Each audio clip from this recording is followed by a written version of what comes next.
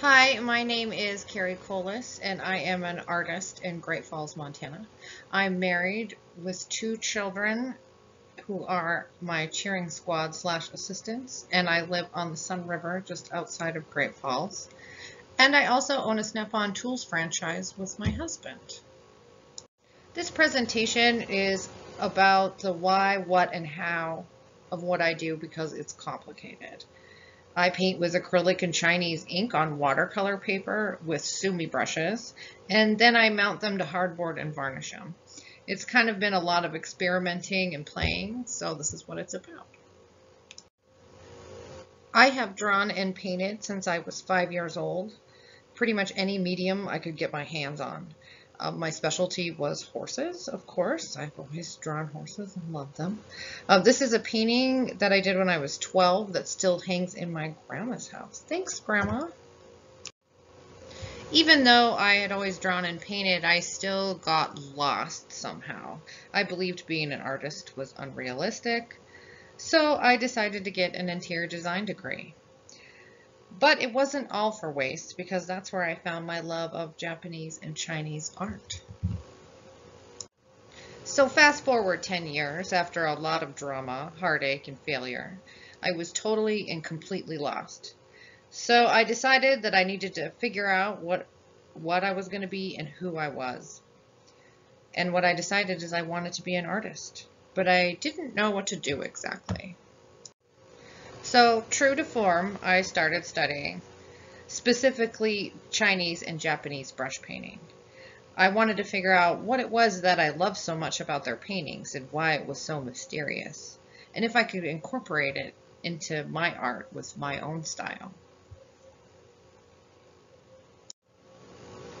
I instantly felt a deep connection with the practices and philosophies of Chinese brush painting. Yin and yang, the use of negative space, the simplistic design, and the principle of dragon veins, and invisible interlocking relationships between subjects fascinated me.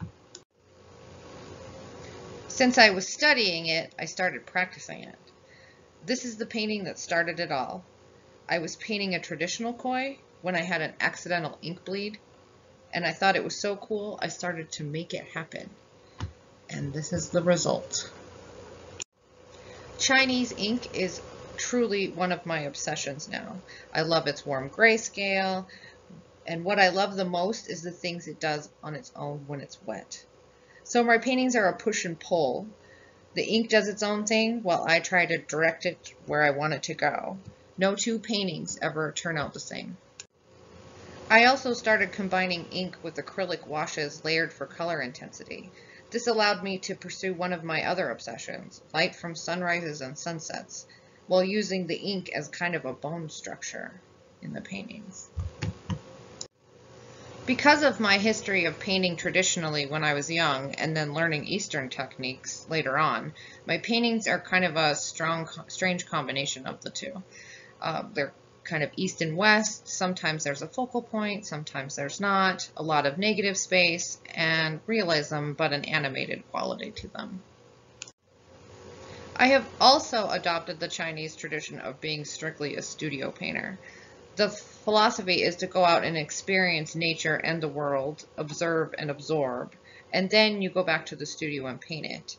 So my paintings are more of a feeling than a representation, more of the spirit of the subject.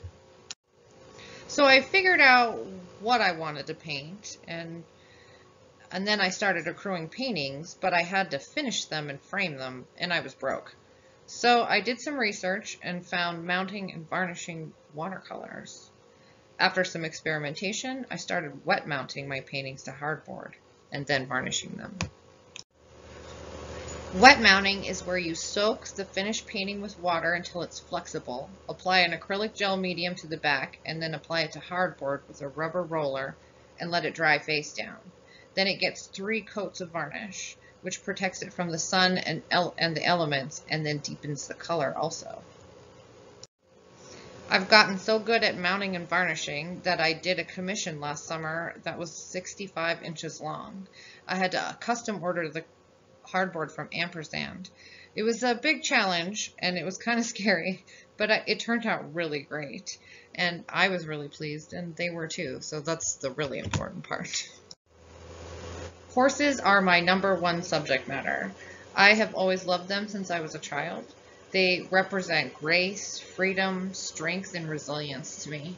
And frankly, they're just beautiful to look at. A lot of people that don't even like horses love to look at horses. I also love painting landscapes. Most of my landscapes are of sunrises and sunsets, just because I love the way light changes the colors of things to molten reds and glowing golds. And they also represent for me openings and closings. I love painting trees. And really, what more can I say about trees? They're wise, mysterious, beautiful, and twisted. I could stare at them all day. This is the miscellaneous category: fish, butterflies, flowers. These are things I don't really paint regularly, but I love. Usually I'm attracted to something like the color or the movement, especially with the fish, the movement. Just, I could stare at it all day. Overall, they're usually things that seem ethereal or impermanent and have an otherness to them. So this is who I am, and this is what I do. But this is really just the beginning. I'm not even close to reaching the limits of what ink can do, let alone what I can do. But I'm certainly enjoying myself along the way, and I can't wait to see where all this takes me. Thank you for watching this video.